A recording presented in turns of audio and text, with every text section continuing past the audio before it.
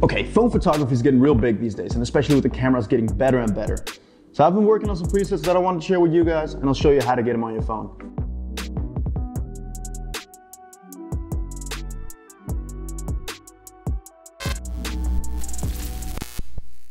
Okay, so after you've downloaded Lightroom and given this video a like, you want to go down to the description and click the link, and it's going to take you to this Google Drive.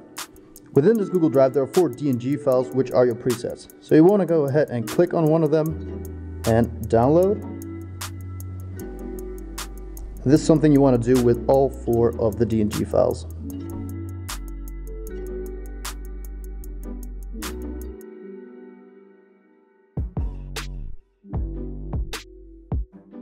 Okay, so after you've downloaded the 4 DNG files, you want to open Lightroom and click on the bottom corner icon with a plus sign, add photos from files, and then you're going to add the 4 DNG files to your Lightroom.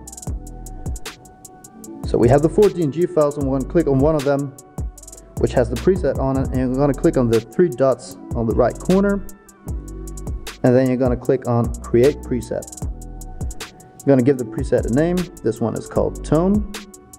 You're going to hit OK and Confirm. And you want to do that with all 4 of them. This one's called Neon.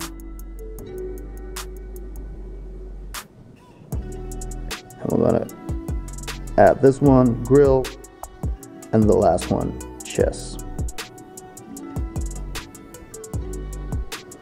And now you've created your 4 presets.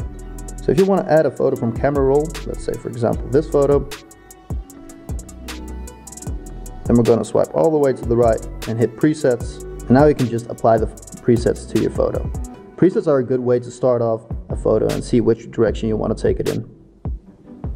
So we're going to hit OK, and now we're just going to play around with the light and the color. So this is a little bit overexposed, especially the highlights. I'm going to crank it down. We're going to crank the shadows a bit up, maybe a little bit more. And we're going to add a little bit of dehaze to it. And if you hold your finger on the photo, you can see the before and after. So once you're happy with the photo, you're just going to click the little square with the arrow, and you're going to click on Export to Camera Roll. It's going to render, and it's going to save your photo, and you're done. And there you go. Now you have 4 presets to get you guys started. Hope you guys liked the video, and I'll see you in the next one. Peace.